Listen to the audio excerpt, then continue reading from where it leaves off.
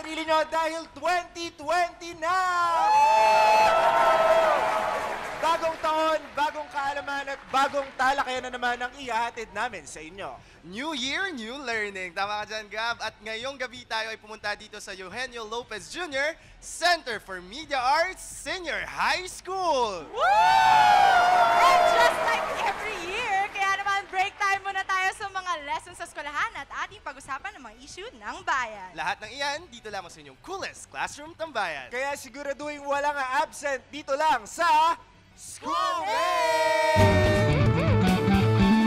Isigaw ang tinig mo, ihayag sa buong mundo ang karapatan, kalayaan. Buksan ang isip mo, kaalaman ang yaman mo sa karapatan, sa kalayaan.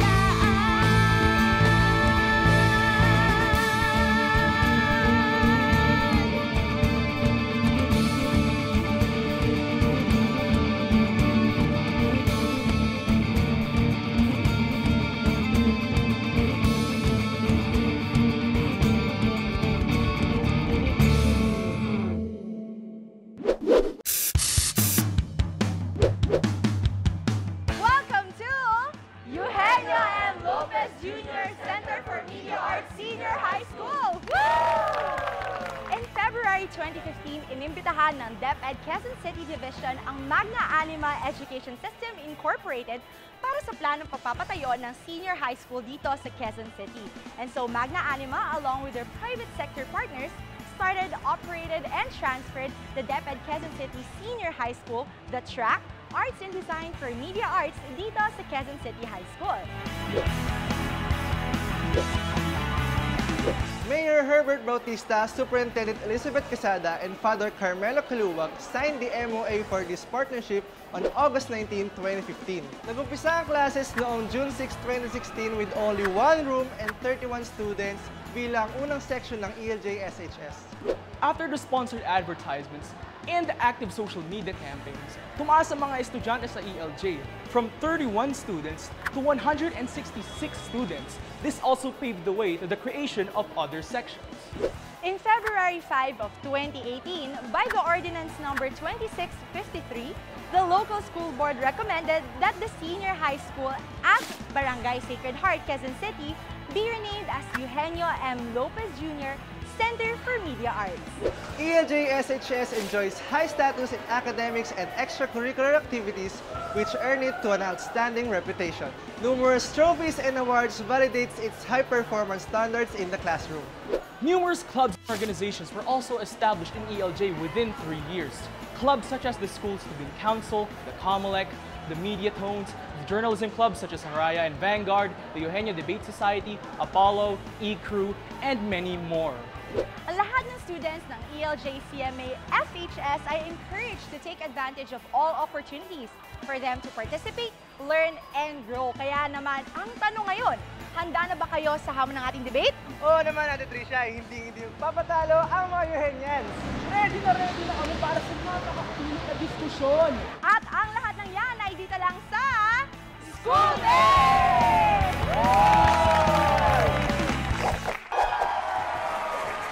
Schoolmates, nandito pa rin tayo sa Eugenio Lopez Jr. Center for Media Arts Senior High School at syempre excited tayong lahat! Yes! Siyempre dahil New Year, bago na naman ang magiging topic natin ngayong gabi. Kita-kita mo naman, excited na sila. That's true, kaya wag na natin patagalin pa. Ano po ba ang pag-uusapan natin? Panoorin po natin ito. Schoolmates, dapat nga bang magkaroon ng regulasyon sa mga state-funded arts? State-funded arts ang tawag sa anumang obrang likha na pinondohan ng pamahalaan. Dito sa Pilipinas, ang National Commission for Culture and Arts o NCCA ang punong abala sa lahat ng bagay na may kinalaman sa arts and culture. At para matugunan ang lahat ng mga activities, projects, and programs na under ng NCCA, isang pondo ang naka-allocate dito na kung tawagin ay NEFCA o National Endowment Fund for Culture and the Arts. Pero ikinababahala ng nakararami na kung tuluyang popondohan na nga ang mga gagawing obra, tila malilimitahan daw ang freedom of expression ng mga artist at baka maging daan pa nga raw ito upang maging propaganda sa gobyerno. E kayo mga schoolmates, pabor ba sa pagbibigay regulasyon sa mga state-funded art? Dapat nga ba ang regulasyon ng state-funded arts? Ang National Commission for Culture and the Arts ay ang official government agency na siyang nagpapanukala ng preservation, promotion, and development of culture and the arts dito sa Pilipinas. At para sa implementasyon ng kanilang mga proyekto at pagtatanghal, ay binibigyan sila ng isang exclusive fund na tinatawag nating National Endowment Fund for Culture and the Arts o ang tinatawag na NEFCA. Well, that's right, Trisha, no? Pero necessary kasi ang pagpa-fund ng government sa iba't ibang mga forms ng art para mas mag-flourish yung art at saka syempre makarating sa mga tao. Pero meron kasi mga ilang nagsasabi na nagiging threat itong pagpa-fund ng government dahil nalilimitahan daw ang freedom of expression ng ating mga artists. So yan yung pag-uusapan natin. Very interesting. So wag na nating patagalin pa. Sino-sino po ba ang mga makakasama natin sa ating debate para sa ating unang grupo na naniniwalang dapat ang regulasyon ng mga state-funded arts? Sila ay sila Daniel, Vernice, at Andrea. There are already allocated funds for the art given by the government. And does this inflict conflict?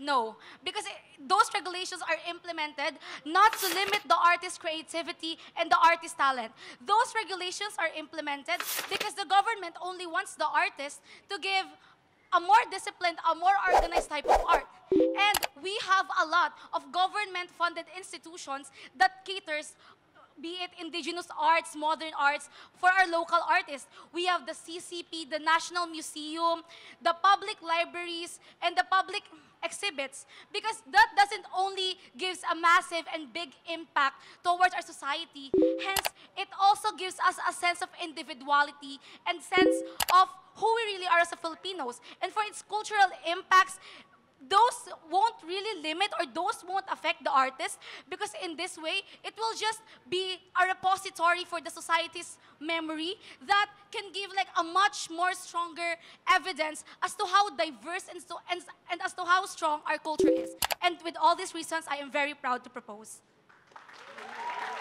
At ang ating namang ikalawang grupo ay naniniwalang hindi dapat ang regulasyon ng state-funded arts. Sila ay sina Angelica, Matthew, and Rolando.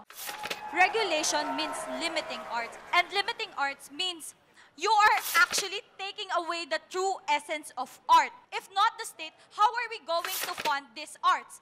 Through private companies and non-governmental organizations or NGOs. It will all be sustainable for the artists as well because they will benefit it, and there will not be limitation of how they are going to produce art, and it will not take the true essence of their art.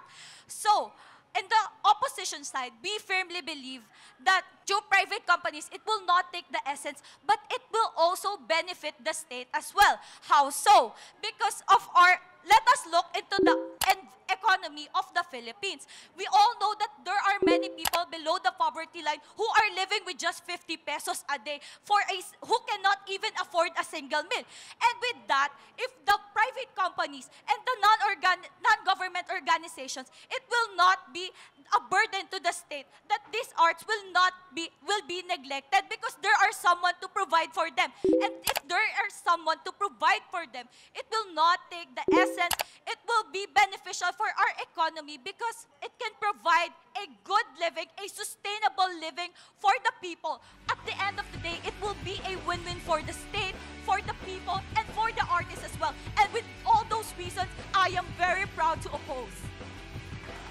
Wow! Simula pa lang yan, guys. Pero mukhang magiging maganda ang talakayan natin ngayong gabi. Pero schoolmates, hindi lang ang mga debaters natin ang pwedeng makialam sa usapin natin ngayong gabi dahil kasama pa rin natin ang mga schoolmates natin dito sa Eugenio Lopez Jr. Center for Media Arts Senior High School! Kaya guys, sobrang excited ko. Maya-maya lang, hihingan din natin sila ng kani-kanilang mga opinyon at katanungan at sa mga schoolmates man natin sa kani-kanilang mga bahay. Pwede rin kayong magpadala ng inyong mga komento at opinyon. Ipadala lamang sa aming mga social media sites. At schoolmates, maya-maya lang ilan sa inyong mga pinadala ay aming babasahin. Sa aming pagbabalik, simula na naman ang isang mainitang diskusyon. Dito lang yan sa Schoolmates!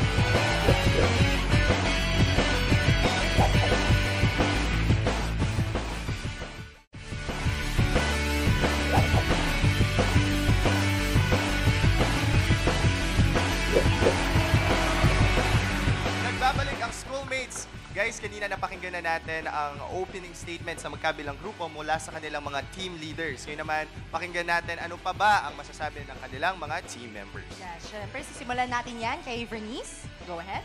We believe that in this bench, we are not really regulating the art itself, but we are regulating the process of making the art itself. There should be order. For example, may binigay na funds ang gobyerno para sa isang project, and we want na yung funds na yon maayos siyang mailatag at mas maayos siyang mai-distribute sa different types of arts. For example, meron for the dance and for the music. You mentioned about handing this responsibility to the private companies and the NGOs. We believe that in this bench, that will be problematic. Why? Because this will introduce us to capitalism and exploitation of the artist's works. We can see from our arguments that it is the government that protects the artists better. Maraming salamat, Vernice. Palakpakan natin siya. Dalawang puntos yung in-erase ni Vernice, Trisha. Una is sinabi niya yung pagre-regulate daw ng mga state-funded arts ay hindi yung arts mismo, hindi yung project mismo, but yung yung streamline ng process paano makarating dun sa art. So, hindi naman daw talaga yung art. Pangalawang point na sinabi niya that I'd like to make sense dun sa sinabi niya, at ang mga projects daw pag napunta sa mga private institutions, naku-commercialize. Ibig sabihin, imbis na makarating sa mga tao, na makarating sa masa, is tumataas kasi kailangan daw magbayad, na-exploit, etc. So ngayon, pakinggan natin kung ano bang argument ni Matthew. So right now, the government has many programs that help Filipino society, like welfare and other stuff, and also that includes art programs. So, but right now, in the status quo, the government can have problems in funding both programs. So if we were to cut funding or redirect funding from art programs to other programs in Filipino society, that can help the Filipino society and its economy in the future. So in the future, if those redirected funds from art programs can help boost the economic output of Filipino society, we can now use those funds gained from the economic boost to further bolster the arts production of the Philippine government. Also, number two is that can provide a conflict of interest within artists that are government funded. Say an artist that's government funded creates art that is potentially black propaganda towards the government. So what would the government say? Would they cut funding or no? So in our bench, we are offering a backup plan for the artists. So that's why we are proposing that private companies and NGOs will fund artists that will not be directly supported by the government due to conflicts of interest. And for all those reasons, we are very proud to oppose. Thank you. Oh. Medyo mabibigat yung mga binanggit niyang rason. Pero I think in a student's point of view, this is considered to be valid. Sinabi niya, Sky, kanina, na pwedeng ibigay natin ang responsibilidad ng pag-fund ng state art sa mga NGOs or, for example, sa mga private companies because it is better to bolster the economic status of the Philippines at the moment using the government funds. So I think this can be further elaborated, like better mamaya. So ano nga ba naman ang masasabi mo dito, Andrea? So here in the government side, what we are trying to say here is that these regulations are not really created to limit like the entire concept of art of itself, but rather the process of like distributing it here. So here in the opposition side, they are missing and like overlooking the idea that art can also be like a source of a good economic advancement here in the Philippines, like art being a form of tourism and advertisement as well. So why is it the opposition arguing that we have to give the responsibilities to the private companies, like when in fact it's the government's responsibility to like support these arts, and also by means of that it's also another way of like supporting the people, right? So here kasi it's another by simply supporting, like funding these arts, it's another way of government fulfilling their mission to promote education, to protect the culture and identity of the Filipinos, and also like to value our history of itself, right? Like the entire this entire process, it's not just like a minor movement that the government can do, but it could also lead to like a general benefit to the entire Filipino nation, because at the end of the day, we are all artists here, like part of the Philippine nation, and everything that we do here here is for the sake of the arts and para sa bayan. That's all. Ang sinasabi ni Andrea, guys, ay binuksan niya ano ba yung magiging epekto o benefit ng mga arts na to. Nasabi niya, advertisement, tourism, which are all valid na magandang punto ng pag-usapan. Ano ba ang gusto nating mangyari sa mga arts na to? Ano bang epekto na gusto nating makuha mula sa mga arts na to? Is it profit? Is it for people to think critically pag nakita yung mga arts na to? So, magandang pag-usapan yan mamaya at ma-elaborate natin yan mamaya. Pero Rolando, ngayon gusto kong marinig ano ang masasabi mo.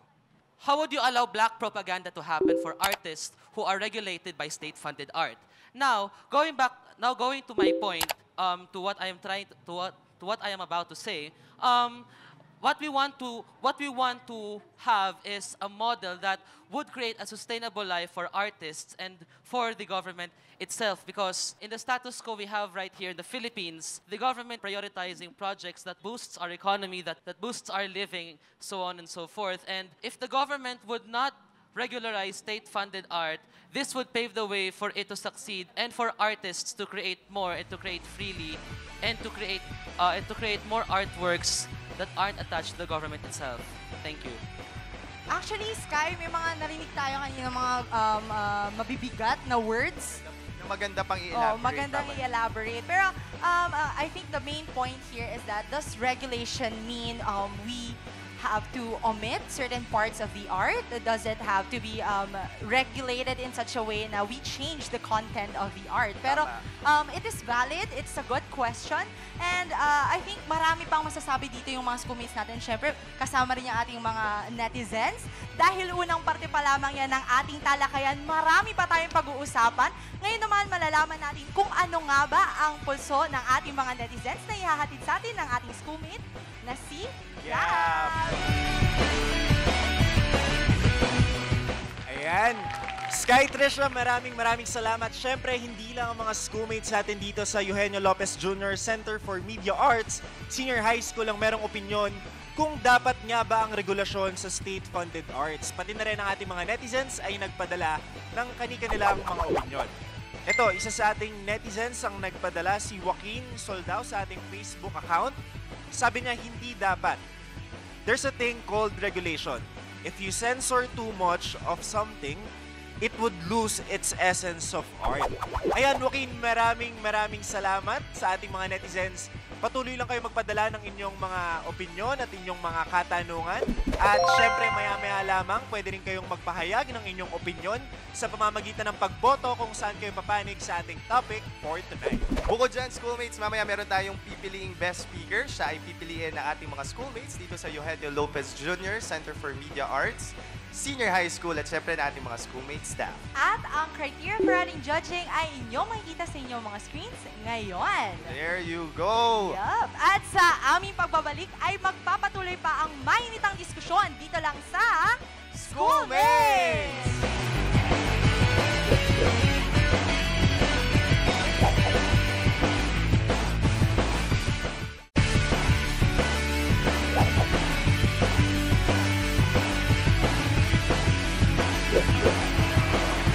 Welcome back, schoolmates! Trisha, mas painitin natin ang nangyayari nating debate, mas magpapawis na yung katawan ko dito. Dahil tayo ay dadako sa ating free flow discussion kung saan tayo ay magbibitaw lamang ng mga katanungan sa ating mga debaters at hahayaan natin silang sumagot at magsagutan. At syempre, just like any other episode, pinaalalahan natin yung mga debaters natin and of course, our audience, na ang ating programa ay hindi nagdidikta kung ano ang tama or mali. Bagkus, pinapalawig lamang natin kung ano yung kaalaman ng mga kabataan regarding sa ating social issues. That's right. So, ano ba ang ating first question?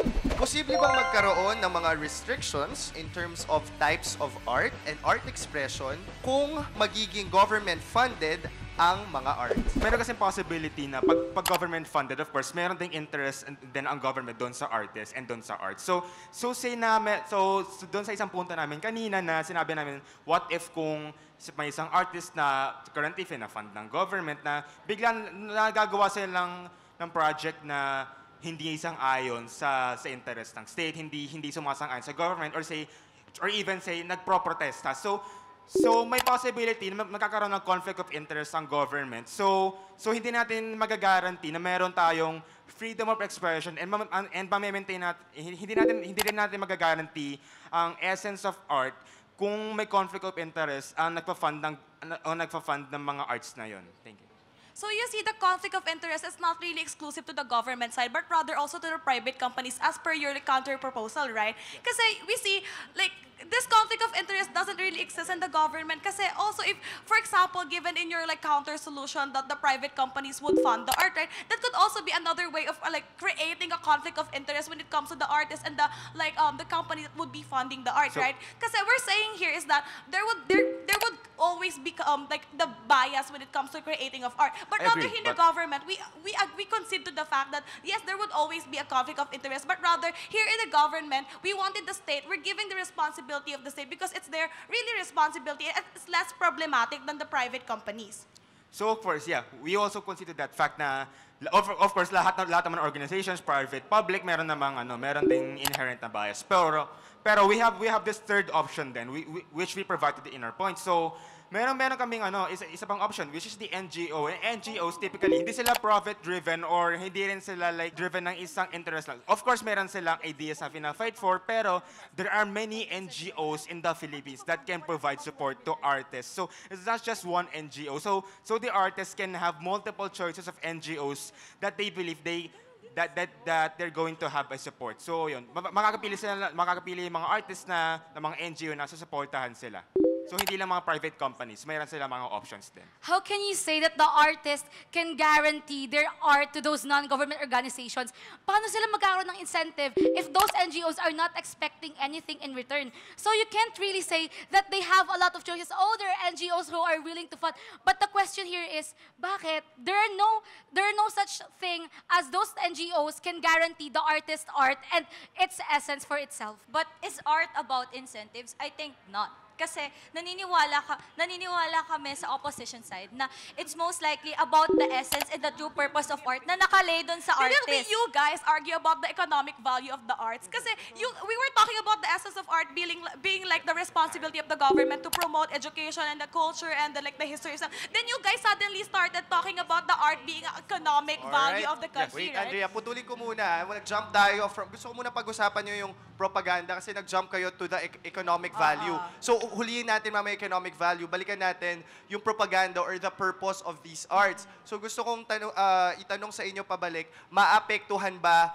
yung arts? Kasi syempre merong intention yung mga arts na yan before yan ipasok. So maapektuhan ba yan? Magagamit ba yan ng gobyerno as black propaganda? Of course, we are going to tie back in our first argument na the government has interest and the government has specific agendas to fulfill. So of course, naturally, when the government funds artists, they can be limited to what they can and can't say. So potentially, the government can use the artists that they fund for propaganda towards themselves and prevent those artists that are probably against the government from speaking out against the government itself. So Matthew, sinasabi mo, tampered ang freedom of expression pag funded by government.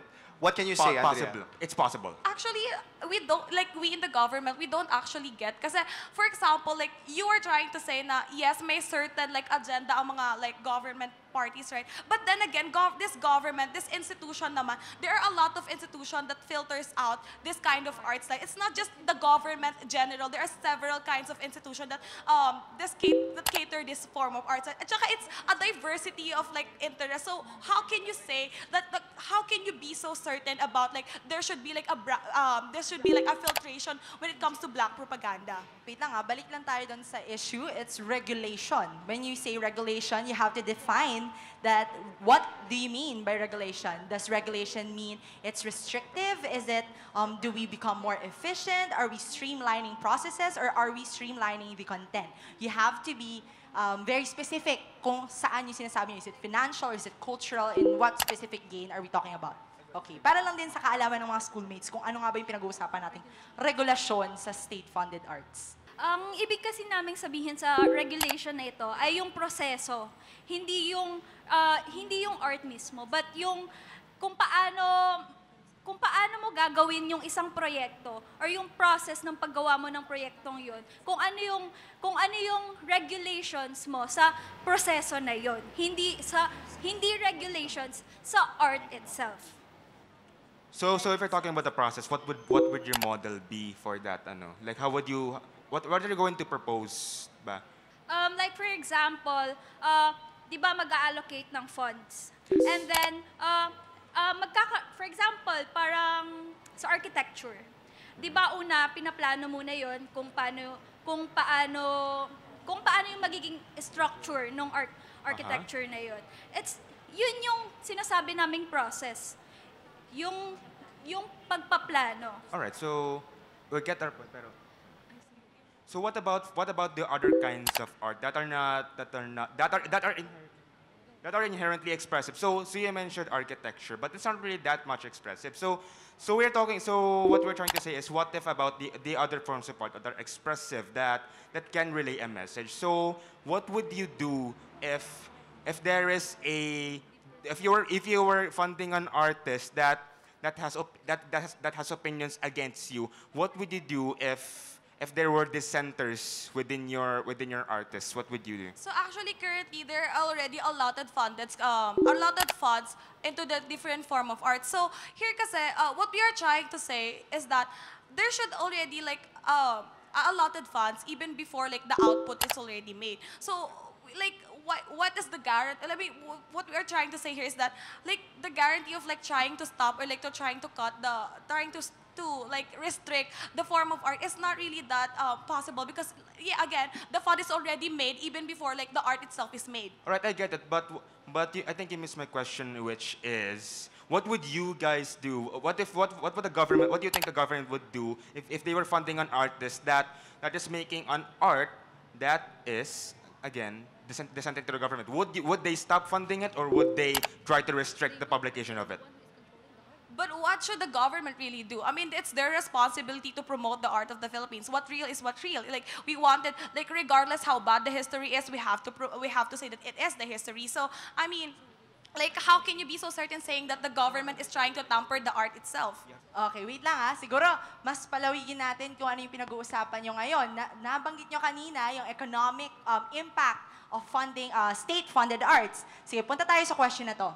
Sakaling magkaroon nga ng regulasyon sa mga state-funded arts, mas makakapag-generate nga ba ito ng employment opportunities? Mas malaki nga ba ang kikitain ng mga artists? Okay, so we believe that if we allow private companies, so in this case we're going to be specific about private companies now. So if we were allow private companies to step in the art industry, we believe that it is going to create more jobs, and even if it may create less jobs than if it were the government to provide How can you guarantee that So those private companies can really give those artists the credit? Because there are some private companies that once they already have the ownership of the artist art, there is a big chance of exploitation. There is a big chance of uncertainties when it comes to the artist and to the essence of art itself. But I think it builds up the competition in the market. Kasi I think it builds up the competition in the market kapag yung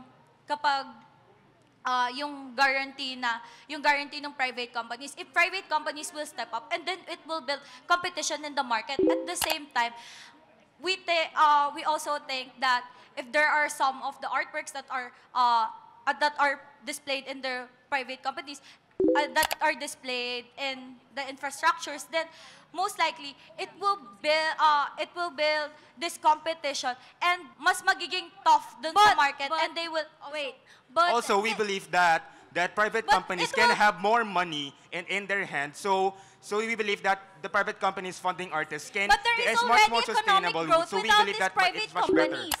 What? Right? And if magkakaroon ng private companies, magkakaroon sila ng ownership, exploitation will be exploitation will be Also, much that's more why possible. you're missing the point. All right. So we have another example of. All right. Sorry. So we have already provided another example, which is the NGOs. Of course, it's not just a private companies. We are providing options. All right. So of course we are right now focusing on private companies, but we are also giving them another option, which is the NGOs, which are not profit-driven, which is not driven by a specific agenda. But this So will mean that art will be only exclusive to the higher classes. It will only be exclusive to those who can afford it. Again, that's where the NGOs come in. NGOs are not driven by profit, and so that can allow more access to the art. It's not just, of course. Bernice, ilatag natin, lagyan natin ang angkla yung pinag-uusapan natin. Kasi tama, nagiging available daw sa higher classes na lang pag na-commercialize. But I wanna know, bilang artist, kayo, ilagay niyo yung position niyo bilang mga artist, ano bang gusto niyo mangyari? Kumita kayo? O mangyari yung purpose na gusto nyong maparating dun sa art nyo? I think it's possible to have both because if we have more money because if we have more money, we can make better art, or we can make better art that can express the Filipino culture better. So I think it's possible to have both and not just one or the other. Actually, for the artist value, dalawa lang naman yan. It's about para sa sining and para sa bayan. And the economic value comes next naman. It's not bilang isang artist, it's not your priority to gain so much for that, diba? Because at the end of the day, in the status quo right now, they see art as like less of a job, right? Less of a professional job. So like as an artist, what do you really want to do? What are you creating your art for? Because for me, like as an artist, I believe that Pero I think you're missing my point na that's why naman kasi mababa yung numbers ng artists dito sa Pilipinas kasi we're not giving them maybe it's about the competition, right? Maybe it's about the artist is not competitive enough to create like an internationally but maybe there are other things that they are not exactly. That's why the government should be responsible for this one. I think the private companies should be supported. That's why there will be an essence to their art. Because why do you have to give other people the responsibility the government should take in the first place? Because we see like this art is a national issue that the government should take responsibility for. So why would you give it to the private companies that would only take them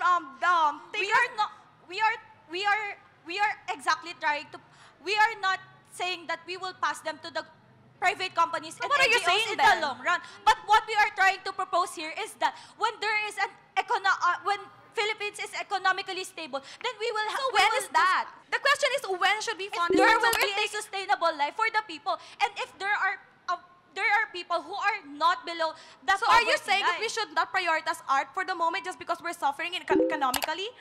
Because that's problematic. Because we see here, art is also a necessity here in the Philippines. Art is an essential. Let's not degrade the concept of art here. Because what we are trying to say here is art is as important as other welfares of the government. We're not saying we're going to prioritize art just for okay.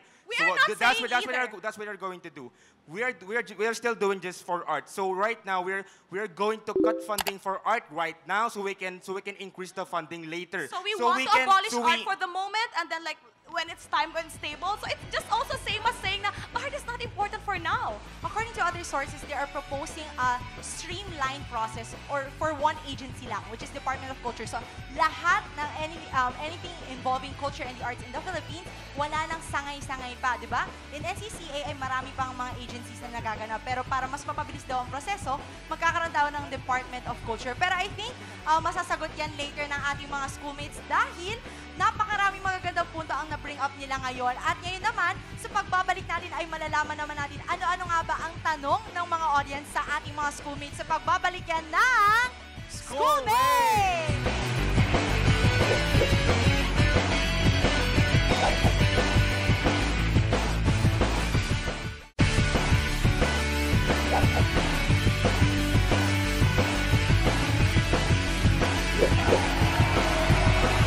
Welcome back, Schoolmates! Naging malawak at maganda ang talakay natin ngayong gabi, pero para mas painitin pa ang ating debate, syempre hindi magpapatalo ang audience Schoolmates natin dito sa Eugenio Lopez Jr. Center for Media Arts Senior High School! I'm sure marami rin silang masasabi sa nangyaring debate, kaya kasama ko dito si Fendi, si Dave, at si Shin. Hi, Shin, brother. Okay, so Fendi, para kanino ang iyong katanungan?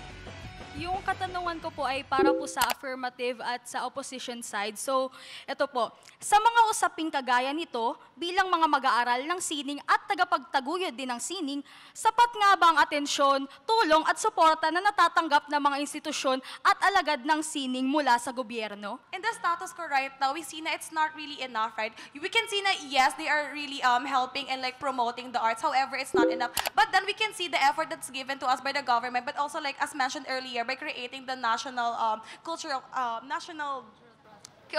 process, right? So Sa tingin namin hindi kasi una sa lahat, if we could look at what is happening today, mas pina-prioritize yung mga science-related strands, yung mga mathematics, yung mga academic programs or yung mga other programs ng government sa ating society ngayon. So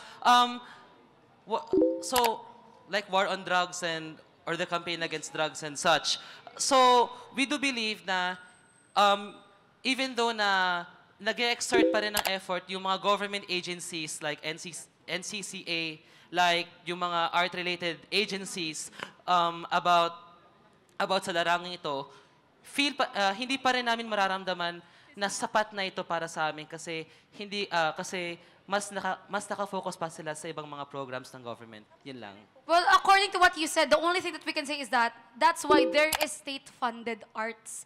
It is there existing to fund the arts, even though it wasn't enough. It is there to promote the arts, its intellectual and cultural properties towards our country, and it won't. And even though you say that those funds or like those supports weren't enough, as an artist, it won't really let you down because it's a human need of self-expression, and as an artist, we all need that. But come to think of it, the government, yes, the government will take care of the intellectual rights of all of the benefits that the artist needs, like what you've mentioned earlier. However, it could create a tool for to promote their own agenda. That's it. Thank you. Okay, thank you so much, debaters. Tutungo naman tayo sa susunod nating tanong. Dave, ano ang iyong question? Ayan, so for the government side, bukod sa pagpopondo, sa paanong paraan or in what specific projects or programs ang pwedeng gawin ng ating gobyerno para makatulong sa pagpapayabong ng sining sa ating bansa? Art workshops and tingin namin, since nasa media arts tayo, mas mabuti rin na mag-establish ng schools for media arts and for arts and design.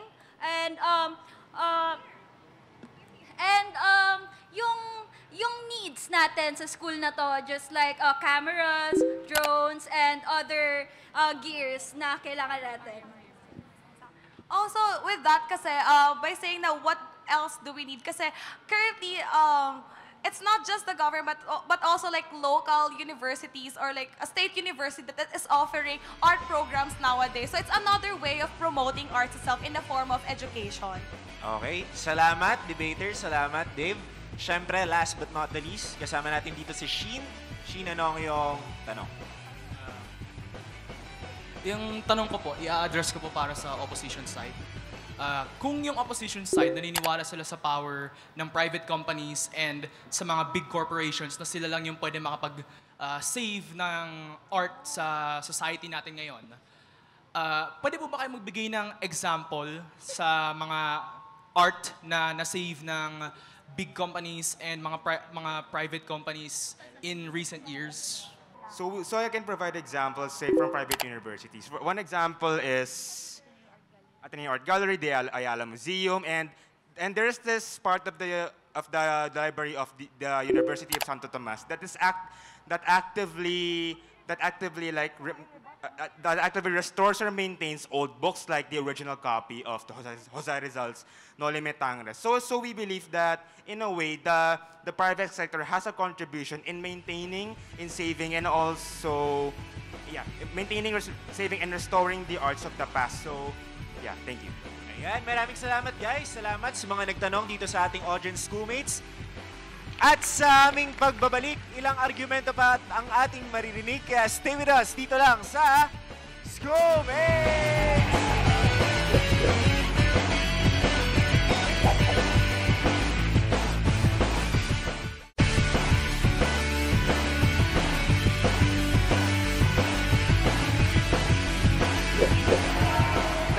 tayo sa Schoolmates. Trisha, naging maganda yung talakayan natin. Kaya naman palakpakan natin. Congratulations sa ating mga debaters. Ang gagaling. And syempre, dahil marami tayong natutunan kanina, it's now time for them to wrap up their statements dahil bibigyan natin ang bawat grupo ng pagkakataon para isara ang kanilang argumento. Simulan natin sa government side. We in the government side believes that we should regulate state-funded arts because we are regulating the process or the streamlined process of funding arts, not the art itself. We believe that it is the government's responsibility to fund art, and it is much better because the government is much more able to protect the artists' rights and cultural and intellectual property. Next, it also boosts economic growth through tourism. That's all. Thank you. Okay, I think now naman, Sky, it's time for us to hear the opposition side. We in the opposition side believes that we should not limit these arts. Hence, it should be the private companies and the NGOs which will provide for this artists, so for this kind of arts, because we think in the opposition side that it will not only be beneficial for the artists but also to the state as well. Kasi if we will pass it to the private companies and NGOs, that will benefit the state because we can think that it will create more programs that will be progressive and will be sustainable to the people. So if we will have a sustainable life for the people, if we will achieve that sustainable life for the people, that will also mean that we can the state can take back, the state can also fund this art. So it will not be beneficial. It will not be like one who will benefit it, the artist, the state, and also our economic growth as a nation as well. So with all those reasons, we are proud to oppose. Thank you. Sky, Tresha, sigurado ako ang dami ring natutunan ng mga schoolmates natin dito. Kaya kasama ko dito, si Arky. Yun, Arky, so ano bang natutunan mo sa nangyaring talakayan natin ngayong gabi? Marami po eh. Pero let's start with the affirmative side, no? So they clearly made their points and they solidified the detail of what they are trying to say and very coherent naman yung thought. Well, sa opposition, I get it na medyo nararattle sila on what they are trying to say. But nevertheless, they are all equally good and I have picked up something naman kahit pa paano. So in terms of art, yes, it is possible that the government could invest on the arts. Why? Because it could further promote employment rate and elevate at some point, no? I mean, allowing the richness of our culture, no, to furnish by exhibiting further implementations, institutions for the art development is very crucial, no? So ayun, mabuhay ang sining. Oh, mabuhay ang sining, di ba? Mabuhay. At syempre, hindi magiging maganda ang ating debate ngayong gabi kung hindi dahil sa ating mga magagaling na debaters. So please, palakpakan nyo yung mga sarili. Palakpakan nyo daw. Pero, Trisha, meron tayong mas palakpakan mamaya. Dahil meron tayong napiling best speaker. Ayan, Sky, yes. Trisha, dahil sa kanyang pinakitang husay at galing sa pagdedebate at mga rebata. So talaga namang nagpabilib sa atin ang ating best speaker. I see! Sino ba? Sino, guys? Sino yan? Sino? Okay. Ang ating best speaker ay nakakuha ng 96.6 average. Okay, ang ating best speaker ay si Andrea Cruz! Andrea Cruz! Congratulations, Andrea! At parang hindi ka naman shocked. Makakatanggap siya ng isang t-shirt galing sa Schoolmates. Congratulations. Yes. Ayun, congratulations. And syempre, congratulations sa lahat ng ating mga debaters at kayo ay magagaling. Congratulations. Syempre, patuloy tayong bumoto sa ating mga accounts sa @Schoolmates and @PTVPH para sa kung ano nga ba ang gusto nyo mangyari sa naging topic natin ngayong gabi. And of course, ano nga ba ang inyong pulso regarding this issue? Magaling, maganda yung naging debate natin. But I just want to start by saying na ang lahat ng arts ay biased. They are all subjective. Una-una, subjective yan dahil yun yung pinili na mismo ng artist. Diba? So, meron at merong bias yan regardless. Magkakaroon ng limitation yung artist dahil unang-una, marami ding limitation yan sa funding, meron limitation sa funding, may limitation sa oras, lahat yan na nakaka-apekto doon sa gustong gawing proyekto ng isang artist. But, hindi ko sinasabing malaki ang possibility na malimitahan or ma-restrict yung artist, lalo na kung government funding. Kasi may mga rules din na sinusundan, not necessarily para malimitan yung art. Kasi if I were the artist, I wouldn't look for the profit. Hindi ko titignan na kumita ako bilang isang artist. But rather, ano ba yung gusto kong mangyari dun sa art na gagawin ko? Gusto ko bang mas mag-isip ang mga makikita nun? Ano ba yung gusto kong epekto? And I think as an artist, everyone would agree, mas mauuna yon before the profit. And magkakaroon lang tayo ng proper compromise. I think kasi importante lahat ng funding yan. It may be coming from the government or private institutions. But still, how firm you are as an artist, kung paano mo paninindigan ang gusto mong sabihin, that's on you. Kung ayaw mong ituloy dahil sinasabi na ng, for example, that specific organization nagpa-fund or government na baguhin mo, edi wag mong ituloy. Because as an artist, it's your responsibility na iyong sining ay para sa bayan. Yun lamang. Yes, we totally agree, di ba? Siyempre, balik na tayo din dun sa issue natin kanina, yung pinag-uusapan natin off-screen na regulasyon ng state-funded arts. Let's consider this a challenge, not only to the government, the artists, and of course the people, na mas bigyan natin ng halaga ang sining. Kasi dito natin napapreserve ano ang kultura natin, ano ang identidad natin bilang Filipino, ano nga ba ang isang Filipino ngayon, lalo na modern generation at iba't iba na ang medium of art. So, wag nating tingnan mas mababa ang arts or mas mababa ang arts sa science. Meron tayong ganung pananaw. So, lahat yan ay importante para sa ating lipunan. Yes, syempre, artista ng bayan, lumalaban. Trisha Sky, bago tayo magtapos, gusto lang nating pasalamatan ng buong Eugenio Lopez Jr. Center for Media Arts Senior High School. Woo! Yan, maraming Naubusan salamat, ka na guys. feeling doon. Maraming salamat po. School, Yes, At syempre sa mga salamat. debaters, sa ating faculty staff, maraming salamat po.